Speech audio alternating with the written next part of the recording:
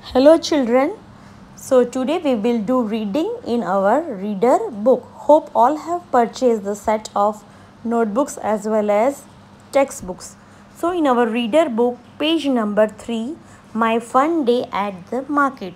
Let's read the first picture. It, I as is, a sunny, sunny, day. It is a sunny day. In the picture you can able to see that they are going out in a sunny day. Let's read it again. It, I as is, a sunny, day. It is a sunny day. Now page number 4. They went out in a sunny day. Then in the picture it shows they are going somewhere out to the market. Let's read the picture. WEVGO go, TO2 THE the, MARKET market. We go to the market. Let's read it again. WEVGO go, TO2 THE the, MARKET market. We go to the market. WEVGO go, TO2 THE the, MARKET market. Now children, let's sing rhymes. Are you sleeping? Are you sleeping? Brother John, Brother John. Morning bells are ringing, morning bells are ringing. Ding, ding, dong, ding, ding, dong, ding, ding, dong. Pat a cake, baker's man.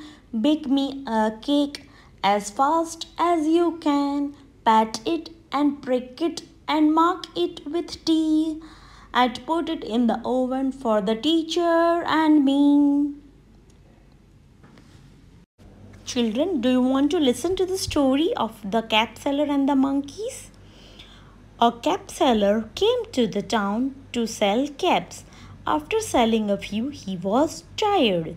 He sat under a big tree to rest for a bit.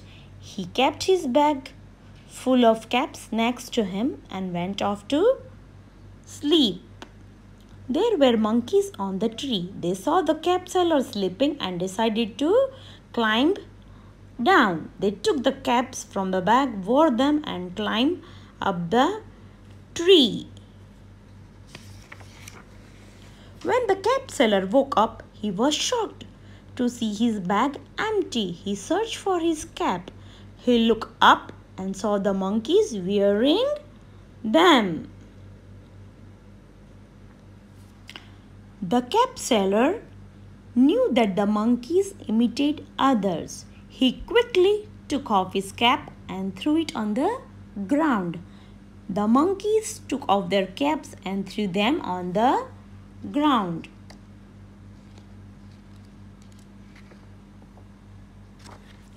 The cap seller collected all the caps, put them in his bag and went away happily. So what is the moral of the story, children? That wisdom is better than the weapons of war.